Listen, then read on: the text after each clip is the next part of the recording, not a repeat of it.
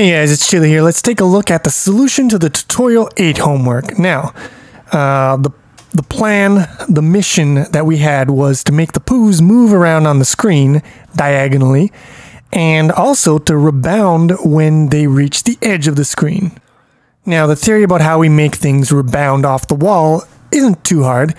If we got some motion like this, when it hits the wall, we can probably intuit that after the rebound, it's going to be moving like this. Right. And if we break it down into the components, we see that before the movement and after the movement, the velocity in the y direction doesn't change at all. But before the movement, the velocity in x direction is moving to the left. And after the movement, the velocity is moving to the right. So if we rebound with the left wall, we're going to want to negate the x velocity, and the same thing for the right. For the top and the bottom, we're going to do the same thing, only for the y velocity. So what we're going to do is we're going to check to see if we've rebounded, if we've hit the edge, and if we have, we're just going to negate the velocity. So let's break it down into one thing at a time. First, let's do the easy thing. We're going to make the poos move on the screen. So what we're going to do is give each poo its own x and y velocity, like this, and I set their velocities such that they're all moving in different diagonal directions.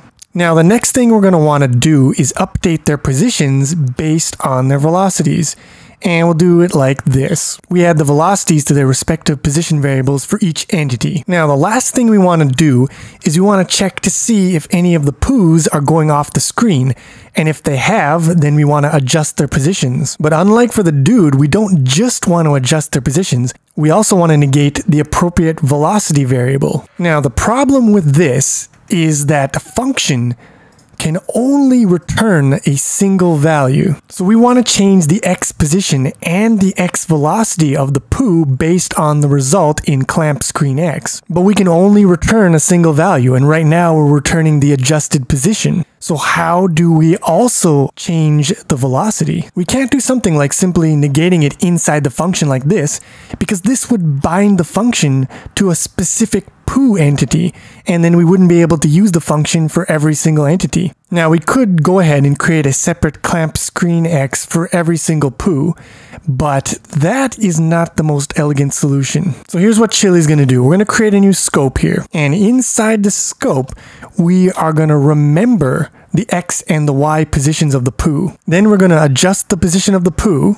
and if the poo after the clamping is different than the poo before the clamping, then we know that we must have hit the edge of the screen, and so then we perform our rebound. And we do the same for the y. And there we go, we have the rebound code set up for poo 0. And we just copy and paste and change the values for poo 1 and poo 2. By the way, these curly braces here are optional. I just put them in because what happens is that these variables get cleaned up at the end, and it just makes it nicer in my head. It doesn't really make a big difference. So if we build and run this bullshit, we should get our poos bouncing off the walls. Keep calm and eat the poo-poo. Oh, and they had to start in the freaking farthest away from the wall. But go bounce. Yes! Success. I haven't fucked it up yet. And everything seems to be working fine. So there you go. That is Chili's little master solution.